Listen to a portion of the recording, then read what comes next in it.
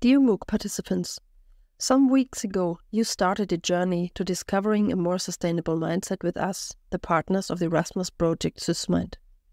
The goals were to support you in gaining competencies in doing and guiding self-reflection, developing knowledge and skills in different approaches, and applying appropriate teaching methods and techniques, always constructively considering cultural, religious, and spiritual diversity.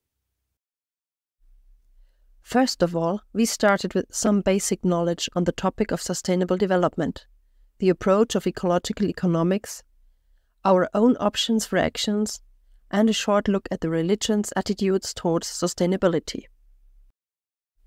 As a second step, we took a closer look at the 4 elements from a scientific as well as a religious point of view.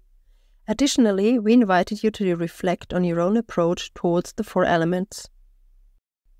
In the middle of our MOOC journey, we kind of centered ourselves and dealt with the importance of mindfulness and spirituality, independent of denominations. Spirituality as the question of where does my life energy come from, surely has the potential to motivate people to treat their environment more responsibly. And we discovered that an appreciative approach to diversity is a prerequisite to developing a more open and sustainable mindset. Afterwards, we met the theory of the value circle, which helps to understand why communication with persons of a different set of values is challenging and often unsuccessful. And we got to know the concept of green pedagogy, which includes learning about interactions like contradictions and deconstructions. Additionally, we had the chance to reflect on our personal attitudes. Finally, we ended up with the challenge of evaluating teaching methods concerning their success in enabling students to discover a more sustainable mindset. And we found out that the answer is not a simple one.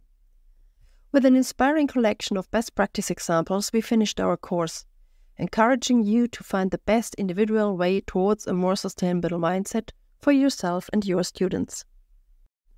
So now it's up to you to stay on the way towards a more sustainable mindset for you and your learners, as this is a prerequisite for a more sustainable acting.